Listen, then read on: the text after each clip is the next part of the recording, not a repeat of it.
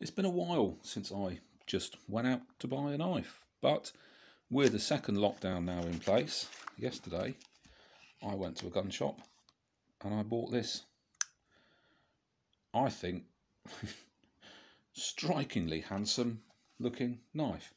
This is a Anglo Arms blue titanium folding knife. It's titanium coated, it's not made of titanium. In fact, it weighs about 210 grams, which is 7.4 ounces, which is about the same weight as a buck knife. And if you've got one of these, you know they're not exactly light. This is heavier by about 0.2 ounces or something. It's 7.4 ounces in total, which I have to say, rather the titanium in the title rather amuses me because it is such a big heavy knife. The reviews are quite consistently good in this, although nobody seems to know what the blade's made of, and most of the reviews are about how heavy it is. And yeah, it's a big, heavy, solid knife. You know, you've got it in your hand. That colouring, I just think it's beautiful. If you put a spray of oil over it, it gives this fantastic little rainbow effect. But there's all sorts of colours in there as well, which I think is really sweet. This is supposed to be Damascus, imitation Damascus. That's real Damascus. That's the imitation. Again, just in case you're really confused, real, not real. I know, it's amazing, you can hardly tell the difference.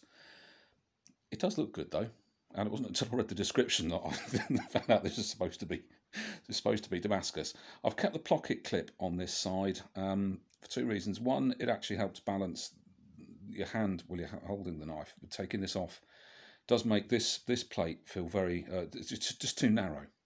And the other reason is I could undo that screw quite neatly. That one just rounded off as soon as I went near it with the Torx bit. So, you know, it's Anglo Arms, what do you expect? It's 11 quid. It's probably much more of a better looking knife than a functional knife. You might think it's a flipper,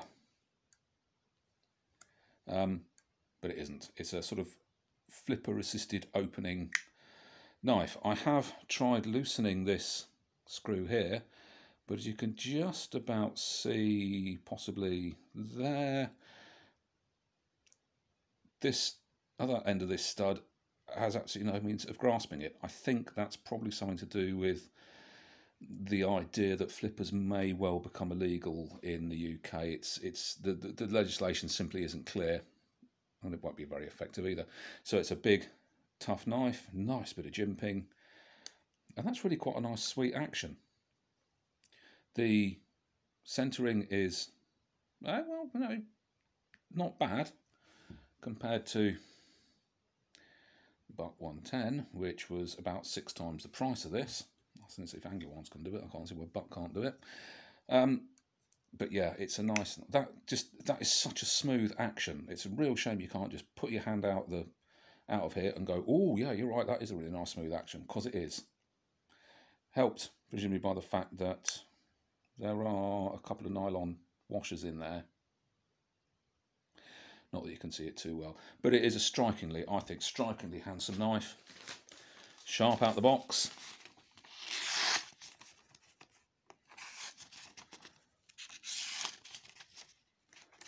Well, you know, £11 sharp. I've bought knives that are much more expensive that weren't at all sharp. Nearly, very nearly, shaving sharp. And we have, yep, I can definitely see a hair just there. So all in all, for £11, you're getting something that looks really good, is fairly effective, and is just, it's a handsome, interesting, beautiful knife. Give it a coat of oil, and the colours just come out of this dramatically. You're not buying anything fantastic quality, but it's a strikingly blue knife, and I haven't got one, and I just wanted to go and spend some money in a local shop and help them before the poor buggers probably go under with this lockdown. Anyway, this is it. Anglo Arms blue titanium folder. Bought on a whim.